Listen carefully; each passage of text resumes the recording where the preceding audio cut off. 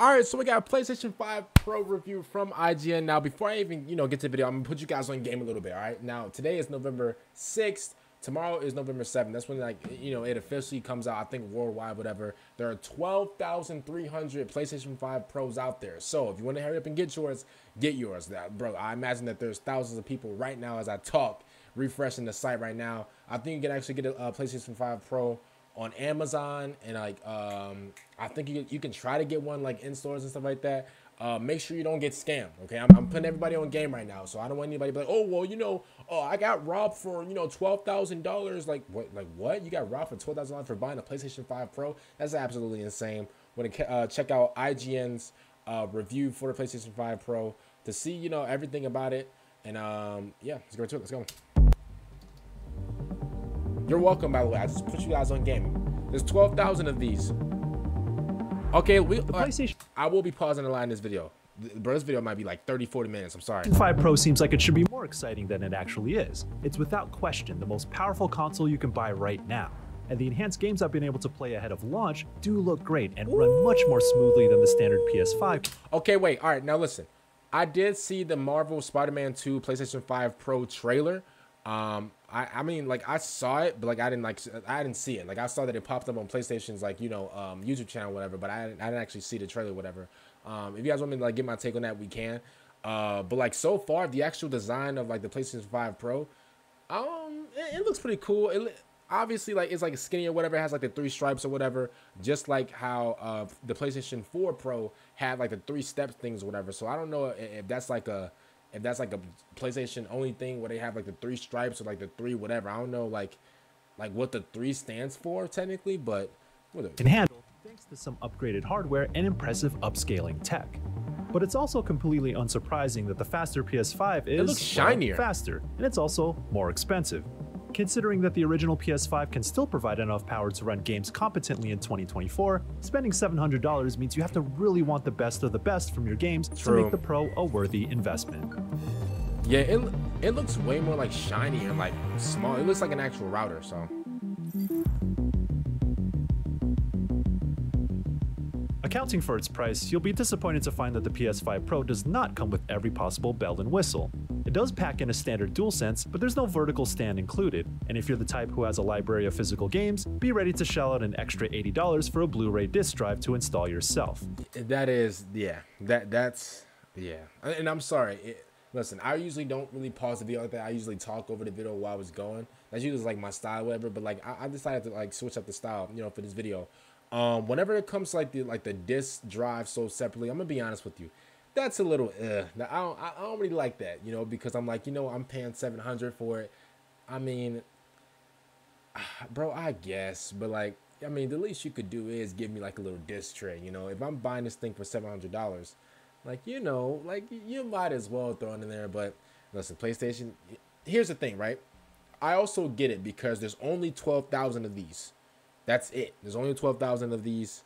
I imagine they're going to make more, I guess, later. I mean, this is a collectible. I think PlayStation 5 Pro is labeled off as a collectible, so that's why there's a limited edition of it. So if I'm being honest with you, I see why they sold it separately or whatever. But if I'm being honest with you, bro, it's a little for me, bro. I don't know. Listen, I just gotta be honest, bro. I see what the business mindset, version of me is yeah, I'm, working out, bro, I'm kind of like Bill Gates when it comes to this. But then the human, the human side of me, is I don't know if I'm gonna be able to get that extra 80 just for a disc or whatever. I think you should only get it if you have if you have a lot of PlayStation 5 games. I think you should only get it for that reason. But if you feel like Sony is trying to nickel and dime you on top of the $700 price tag, yeah, I'm not going to argue against you. Yeah, me either. Physically, it's a pretty sleek console relative to the enormous launch PS5, and it largely takes after the design principles of the slim model.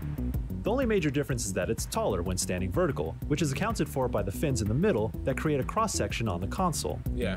It helps make room for the more robust internal components, but doesn't add much bulk to the existing design. It's also not noticeably louder than the original PS5, so you don't need to worry about it sounding like a jet engine when your games get intense. As far as thermals go, the PS5 Pro runs roughly the same temperature as the base PS5 under load, hovering around 35 to 40 degrees Celsius from the rear exhaust, based on our thermal imaging tests. Technical details, okay. It's a bit striking how little has changed from the original PS5 on the spec sheet. The Pro comes with a 2TB NVMe SSD, which is twice as large but the same speed as the original super fast storage. That's so crazy because, give me one second, I'm gonna go back real quick. Let's break this down real quick. Okay, so we got the PlayStation 5 Pro, 2TB, NVMe SSD, and then you have the PlayStation 5 825 GB. What's so crazy is, without even knowing which one is like the PS5 or like the PS or like 5 Pro, whatever, if you were to look at both of these consoles, you would think that this one right here has the 825 GB, and then you'll look at this one and be like, okay, yeah, this one definitely has like the 2 TB or whatever. But like, it's crazy because this is like the skinnier version, the taller version, and bro, and this literally has more space. It has like a bro, it's like a mini PC in here, bro. It's crazy how like the sizes like can like kind of throw you off because you're like, wait, bro, like this should be the Pro because it looks way more bigger. It looks like there's actual like an actual graphics, like it looks like there's actually like a PS, like not PS, like a PC motherboard inside this one. Like this looks like the PS5 Pro on this side. But to be honest with you, this is the PS5 Pro, which is crazy. That can actually throw like a new gamer off a little bit. But let's get storage to you, man. That addresses one of the main complaints about the launch PS5, which is that 1TB goes very quickly when you're installing games that take upwards of 100 GB at a time. For context, an extra 1TB in the form of an aftermarket SSD would run you around $100 if you want the same storage for a base PS5, which sweetens the deal when looking at the price difference between the PS5 and PS5 Pro. The big upgrade though is in the GPU, rated at 16.7 teraflops, which is a sizable jump on paper from the 10.3 teraflops of the original PS5. Really? So it says the Pro packs 67% more compute units and onboard memory that's 28% faster, resulting in up to 45% better performance. In that console, without context, that's crazy. Those numbers don't really mean much, but the details in my testing prove that they amount to a lot more than empty marketing promises. The important feature that these upgraded specs support specifically is PlayStation Spectral Super Resolution, or PSSR. Much like NVIDIA's DLSS, this is Sony and AMD's AI-driven upscaling technology that uses machine learning to construct images that can appear with a quality close to full 4K resolution without having to stress the system's hardware to generate that detail through raw processing power.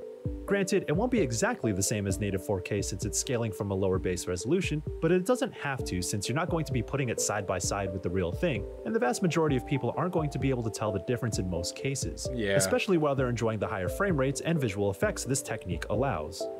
It's nice to see Sony is moving away from chasing raw computing power as the end-all be-all of console tech, and as upscaling continues to advance, so too will its implementation in games. Here's the thing, right?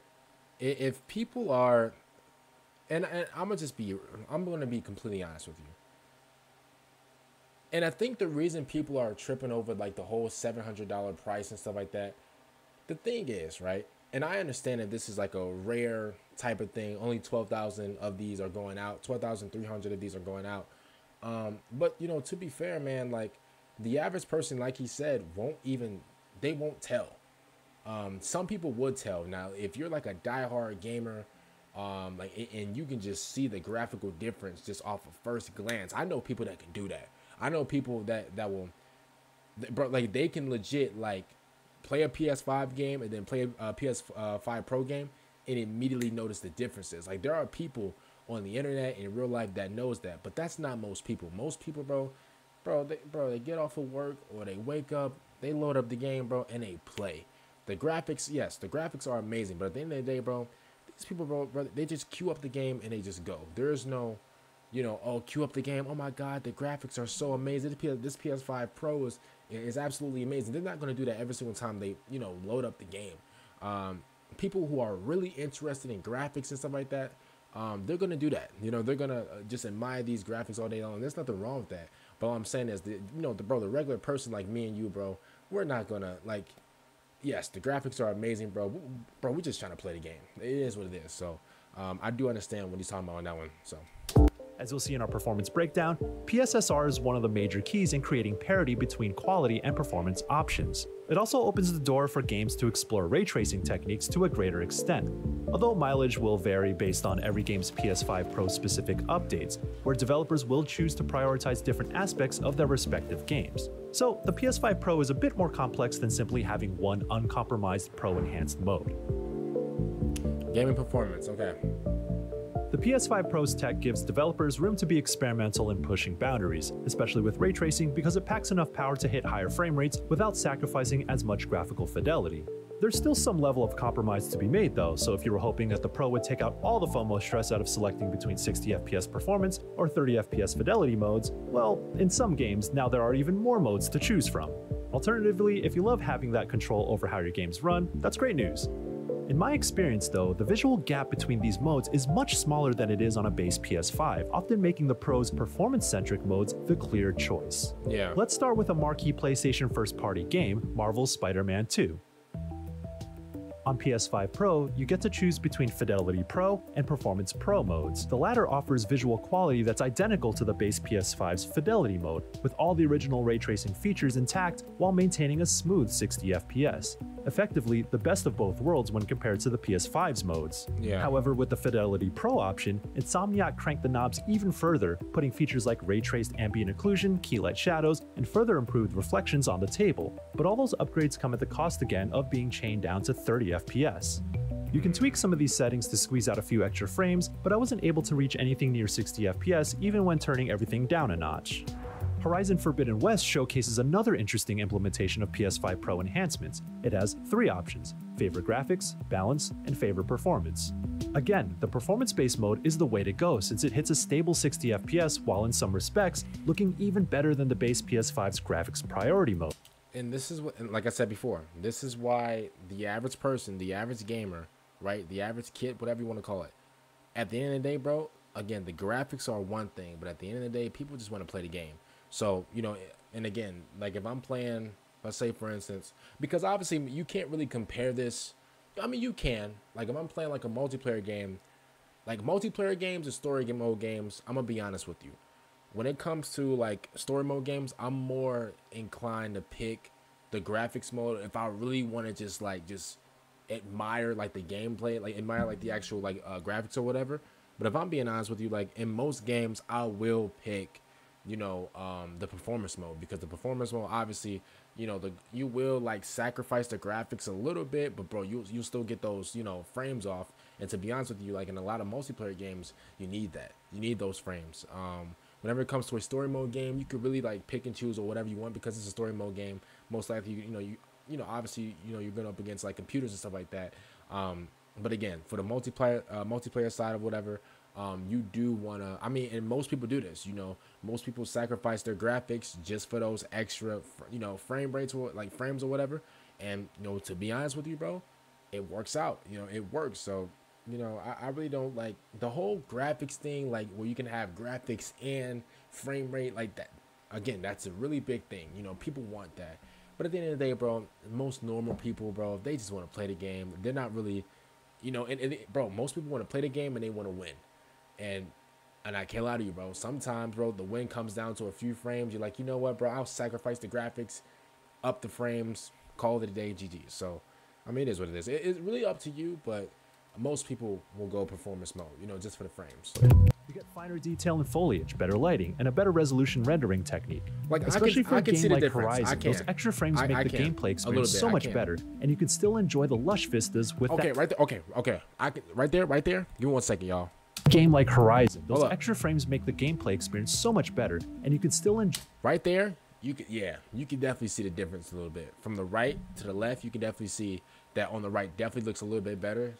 But, you know, people don't care, bro. Enjoy the lush vistas with that that's added respectful. clarity. I'm just the PS5 Pro's graphics know. priority option, on the other hand, caps Horizon Forbidden West at 30 FPS, but pushes the boundaries with a higher base resolution. Yet, I don't find the trade-off worth it, since it's tough to distinguish with the fantastic Pro Performance mode. Yeah, the curious part is the balanced option, which goes for 40 FPS, and strikes a middle ground with visual quality, but honestly, it's not worth the 30% cut in frame rate for marginal visual gains. I agree. The Last of Us Part 2 Remastered takes a different angle as well. It oddly retains the same exact two options available from the base PS5, graphics or performance priority. But there's a new Pro option that uses PSSR to take 1440p resolution to output 4K while retaining other visual qualities of the PS5's graphics mode and still hitting a consistent 60 FPS. It was already a visually impressive remaster on PS5, but the boost in performance while having all of its graphical details sing is nice.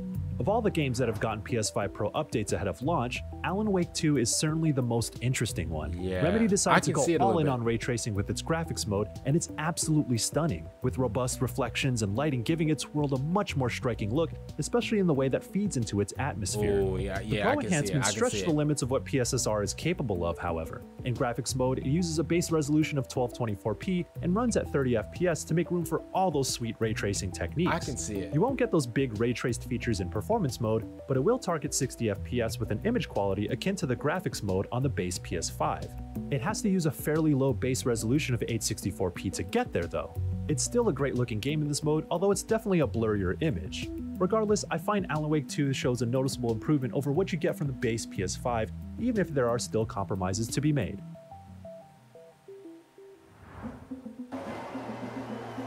This F1? Now, when there's a new F1 powerful does look console, good. there's always a racing game to flex the hardware. Taking speedy race cars down the track in F1 24 provides a pretty clear example of what ray tracing can do. When looking at the Pro Enhanced Quality mode and the base PS5's Quality mode, it's easy to pick up on the improvements in reflections and lighting, especially on rain-soaked tracks, and the Pro is able to do this by using PSSR to still target 60 FPS. Dragon's Dogma 2 is an example of where the PS5 Pro can bring a game out of the depths of weak technical performance to a much more playable state. By using PSSR, the Pro is able to put out noticeably higher and more consistent frame rates than the base console can, whether you choose to prioritize performance or graphics, which enables ray tracing too. Though it's not without noticeable drops. I can see it. I mean, you gotta be able to, like, and here's the thing. Like I said, I'm speaking in the POV of a normal person. You gotta be able to really pay attention to really see like the difference, you know. And I don't mean that in a disrespectful way. Like right here. Look at this right here. You see these rocks? You see how defined like each brick or like rock is?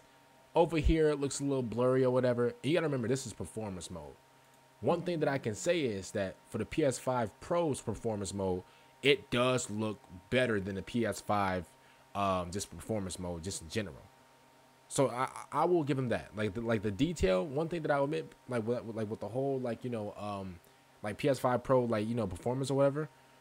One thing that I will admit, it does look way more detailed. You look at the ground does look way more detailed. But to be honest, bro, the normal person would not care about this, bro. They're gonna just keep playing the game, and it is what it is, And I'm just speaking in the normal person's like like vision on this, the normal person, bro. They're just gonna keep playing the game. And obviously, like the game, I bet this game right here looks good on the PS5 and the PS5 Pro. So at the end of the day, bro, I feel like a lot of people are not really gonna, spend the extra $700, just for like a what 5 to 10% boost in graphics, I guess. Nah, they're not gonna do that. In busy areas. It's a powerful console, but it's not magic. I agree. On the other hand, something like Final Fantasy XVI is an example of how a game without Pro enhancements, or at least an uncapped frame rate option to just let the extra power work, isn't going to benefit in a tangible way without an update, since it's bound by the limitations that were built for its graphics modes. It's still capped at 30 FPS when prioritizing graphics, while the performance mode still targets 60 FPS with lesser visual quality. Is it worth now, that's a lot of technical information, but despite all those enhancements, the question still stands. Is it actually worth buying a PS5 Pro? Let's see what IGN Frustratingly, says. the answer is always going to be, it depends on you. As someone who used to be a sucker for upgrading to new... They're taking a safe answer. I'm gonna give my answer at this. Shout out to IGN, but IGN sometimes they take the safe answer. It is what it is, but all right. New generations of high-end graphics cards to push my PC to its limits, the PS5 Pro scratches that old itch because I do notice and appreciate the differences it provides. The visual quality that the Pro Enhanced performance modes have thus far look fantastic, and it's all the more enticing because hitting 60 FPS gives a smooth gameplay experience that's tough to come back from. I've also found performance modes on the base PS5 to be lackluster in some cases, and since the Pro has shown the potential in addressing that shortcoming, I find that the new console can be a worthy investment. There are a few games out there now that make the Pro a more enticing prospect. Final Fantasy VII Rebirth's performance mode on base PS5 feels too compromising to me, with in-engine cutscenes and close-ups on characters during pivotal moments looking muddled at 60 FPS. Thus, I bit the bullet and managed with 30 FPS gameplay so that I could get the visual experience that uplifted its storytelling qualities. It worked well enough for that sort of game, but I'd much rather have been playing at 60 FPS. With the Pro Enhancement patch, Rebirth has a new Versatility mode that merges both the high-quality graphics setting with 60 FPS performance into a singular mode, so there's no choice paralysis, and it delivers the exact type of experience I wanted. That said, I know and can fully understand people who don't care quite as much about having state-of-the-art systems to play their favorite games, so long as they meet a reasonable balance between performance and fidelity, which the original PS5 only rarely has a problem pulling off with existing games. And for a lot of people, playing at 30 FPS isn't necessarily a deal breaker, and if you're happy with that level of performance, you might as well be happier with a few $100s still in your bank account. And the Pro is a hard sell for anybody who expects a whole new experience when they unbox a brand new console. The PS5 Pro doesn't fundamentally transform how games are played, it just makes them look prettier and run smoother. And if you're happy with how your games look and play on a base PS5, then it's absolutely not worth paying a premium to upgrade. Okay. Got that?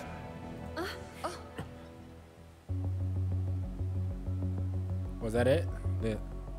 Oh, verdict. Okay. Considering that the PS5 generation has largely been described as, what if the PS4 was faster? It's a little difficult to get all that excited about a console that promises to be a faster PS5. The PS5 Pro does deliver on are they that gonna for rate sure, and if the you actual find the game? standard PS5 leaving more to be desired from a technical perspective, it's an intriguing prospect. Running updated games in the new performance modes gives you essentially the old fidelity modes, now targeting 60 FPS, sometimes with extra improvements. Sony's AI-powered upscaling tech is certainly impressive when playing games that have been updated for it, giving console players the same type of image quality and frame rate improvements that Nvidia's DLSS has delivered on the PC side in recent years. You're not entirely free from compromises because you often still have to choose between that new standard and even better looking fidelity modes at 30 FPS, though I found going with performance an easier choice this time around. At $700, it's not cheap, so you have to really desire that visual upgrade knowing that it doesn't transform the gameplay experience at a fundamental level. And to be fair, Sony never said it would. So as it stands, the PS5 Pro isn't essential, but it is certainly nice to have. Okay. First of all, shout out to IGN.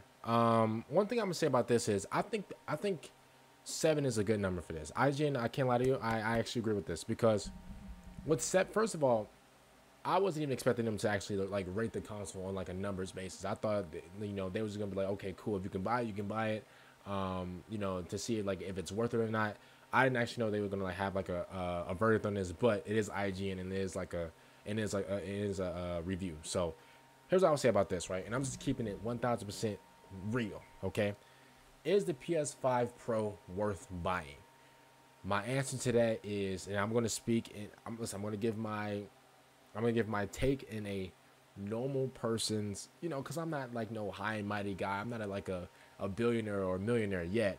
But if I'm, but if I'm keeping it real, I don't think that it's worth it for the normal person. And when I say normal person, I mean, the kid that goes to work, comes home, play the game. I'm talking about, the dads that, that go to work, come home, they just want to just play the game or whatever. I'm talking about, like the girls that play games, just the normal person who plays video games. I don't think that the PS5 Pro is worth buying. And let me explain, okay? For all the PlayStation, connoisseurs out there to kill me. First of all, I'm a PlayStation connoisseur, and this is why I'm talking on this. The reason I don't think this console is worth buying is because, and this is just truth, bro. The game, like the console's worth $700. Let's just put that into perspective. The actual PlayStation 5 was what, $500 for like the disc version, $400 for the non-disc version. It's the new PS5. Now, of course, everybody's gonna buy it. It's the new PlayStation 5 console. This was what, 3-4 years ago, right? Everybody in their mama, people were selling organs to get this. Okay, if I'm being completely honest with you, I don't think that a console, yes, it has slightly better graphics. Yes, it's more powerful. Yes, it has more space. Now, if you are interested in those things and you want to buy the console, be my guest. Go ahead and buy the console. I'm not sitting here, saying that you guys shouldn't buy it. But what I'm saying is it worth buying to the normal person? I don't think so. Especially if you already have a PS5, I don't think you're missing out on anything too special. I mean, you could just upgrade, like your like your storage and get like 1 TB, 2 TB, whatever. You could like replace like your hard drive or whatever for the PS5. And you don't have to spend $700 just for the new console, just for like 2 TB, whatever. But if you are interested in more space, you want your games to look way better. Not way better in the sense of like, oh my god, these are like in real life human graphics, but like if you want your games to look slightly better, I mean, if you want your actual PlayStation 5 to to run faster, I guess. And again, you want like the 2 TB things and the ray tracing and stuff like that.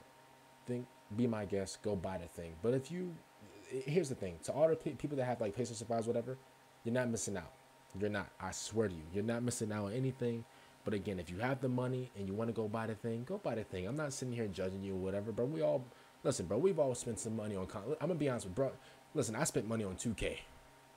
Okay, I have no reason to tell people not to buy anything. I spent money on NBA 2K. And the NBA 2K, I don't have a problem with y'all, but let's just say, I spent money on VC. Man, I wish I would have spent that on pizza. I'm gonna be honest with you. 2K, I don't hate you or nothing like that. That's just the facts. I'm just keeping it real.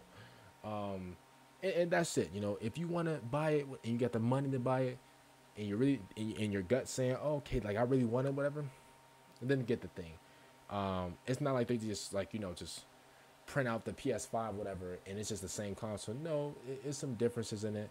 But at the same time, though, for the normal person, I don't think it's worth getting it. Especially like if you got like an extra $700 and you're like, I don't know, then I don't think you should get it. Because if you really wanted it, then you would immediately just go get it. You wouldn't really think about it. Now, you guys do come, and I'm gonna be honest, I do this too. We all do come to YouTube videos to see if a game is worth it or whatever, and that will like help us like make our decision.